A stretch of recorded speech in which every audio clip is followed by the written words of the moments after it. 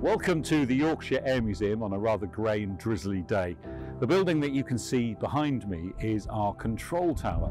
It was built in 1942 and its job was to count out and count back in again the Halifax bombers that took off from here to go on bombing raids over occupied Europe and Germany.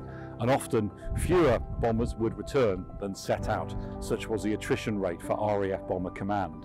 Now the tower is constructed from a blueprint, so you can see similar buildings to this at air bases or the remains of air bases up and down the country.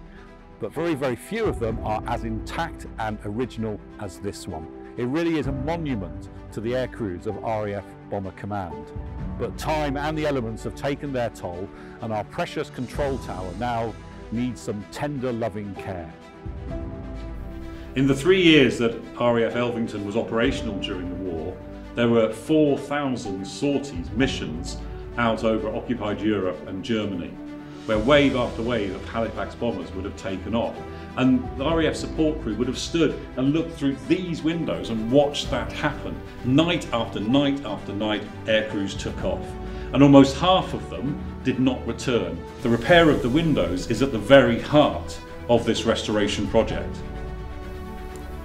This is just one section of one window in the building, upstairs in the control room.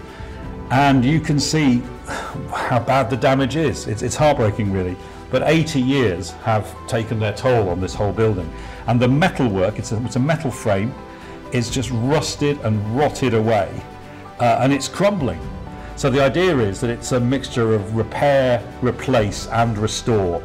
And around 60% of the material will be original window metal, but the rest of it will be new. The rendering, which is the material that covers the outside of the building, is failing and cracking. And this ranges from very small hairline cracks to much, much larger ones that you can see here. Now, not only does this look unattractive, but it lets in rain and wind and causes ultimately damage to the building. So the plan is that all of the rendering will be stripped away, the brickwork checked, and then new rendering will be applied and painted. And not only will this look better, but hopefully it will be watertight and it will keep out the rain and keep out the wind and help secure the long-term viability of this building. Now that's the key thing. This all costs money.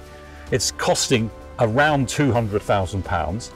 The museum has £100,000 in reserves that it's chipping in, but we really, really need your help to raise that other 100,000. So anything you can give. We know how tight times are, how difficult times are, but any money that you can spare, and if you feel like we do about this building, please, please make a contribution. You can donate online at yorkshireairmuseum.org, where you can find out more information. If you're actually here at the museum, you can donate in person at our admissions hall, and we'd be really, really grateful for anything you can give so that this incredible building that has witnessed so much will still be here for future generations.